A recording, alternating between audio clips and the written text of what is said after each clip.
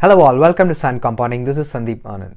The single most factor usually in that is impeding or that is stopping somebody from becoming rich or financially free is limiting beliefs. So limiting beliefs are certainly impeding one to reach richness or achieve financial freedom, and these could have been developed in one's life at any stage. It could be deeply pervasive since childhood because of the way we grew up, or it could be certain circumstances that has developed during one's life's course, and it's very important to get rid of these limiting beliefs. Now the good news is these limiting beliefs can be gotten rid of through persistent planning and practice, and in this video I'm bringing up the topmost 5 limiting beliefs that is existing and that's prevalent, and how to overcome these limiting beliefs. And I just put a tabular view to see what are these limiting beliefs and how to overcome this. Hope this finds it useful.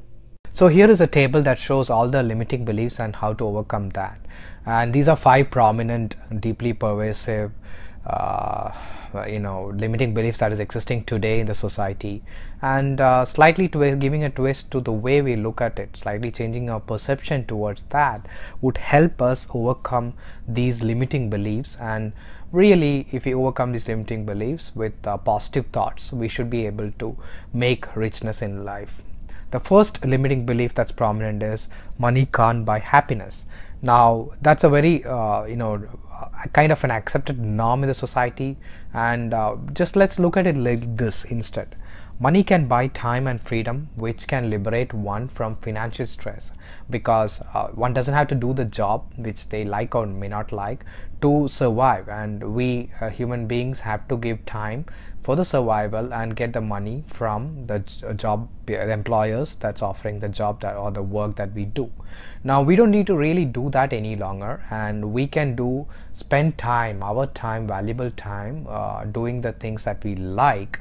Maybe it could be for the improvement of the society, it could be for our improvement ourselves, whatever that is, but it gives happiness by doing the work that we love daily, and that is an extreme happiness. That is one of the number one factor that causes people to be happy instead of doing mundane, monotonous work, and that is it. So money can buy happiness indirectly that way by giving us the time and making us liberated to do what we love every day. The second one limiting belief is you have to do hard work to make money for rest of the life. There is no shortcuts, which I agree to great extent. While I don't deny that hard work or smart work is important to gain success in life and to achieve financial wellness. We should also look at doing the best work out there instead of worrying too much about hard work.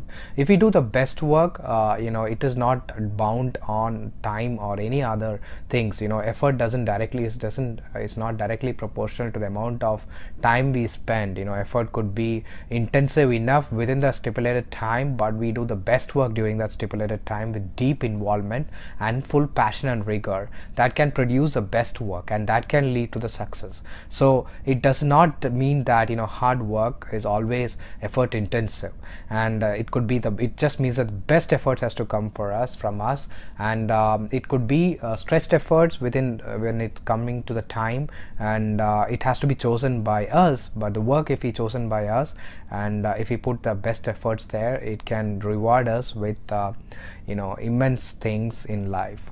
And it also helps us to solve major problems by putting the best efforts out there.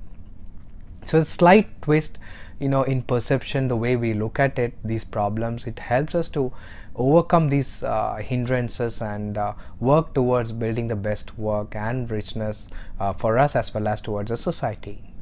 The third bigger one is limiting belief is aim always smaller with how much we need. Too much money is hard to manage in life. Again, this is another limiting belief which makes people to be be happy with what they have, to have just enough money to take care of their daily needs. And most people don't dream big with their financial goals. As Napoleon Hill, who wrote the book Think and Grow Rich, had put it across, human minds can achieve only what it can perceive or dream or visualize. And this is reiterated and harped by many great billionaires and many great successful people in life that human minds need to perceive or dream big and visualize big. Only then they can achieve, the minds can achieve that. We'll work towards achieving that. Only if we get enough money, we can serve the society doing big things by giving our time and effort. So we need to be daring to dream big and dream to create big wealth, to solve big problems in society and even smaller problems in society. We could do that only if we have the time and if we have the ability to do that, and we can get that time and ability only if we are financially free and can spend time enough to solve those problems in the society. Even to solve problems within our own life, we need that time and dedication from ourselves, which we can dedicate only when we have the liberation of freedom to do what we want. So one small way to twist our mind or thought process here is, don't think that just enough money to take care of our daily needs that's sufficient for us for the rest of our life. That will make us binded towards doing the work and monotonous work and jobs for the rest of the life. We will never be able to achieve that financial freedom or the financial goals for that matter. So just enough money to do and to survive daily is really a wrong way to look at leading a strong life, leading a successful life. It's great that we think that it makes us happy to be successful, to be just enough money is required, and it makes us feel comfortable, but at the same time it does not liberate us to do and achieve many more things in life. So it's a thought process that we need to really think about and change to achieve greatness. The next thought process is, the limiting belief is, being rich is not being fair to the other poor in the society, and money is root of all the evil. Again, this is a limiting belief we all picked up in the childhood, from our parents, from the teachers, from big people, elders in the society. Again, this is not a great great belief to have. It does not help us anyway.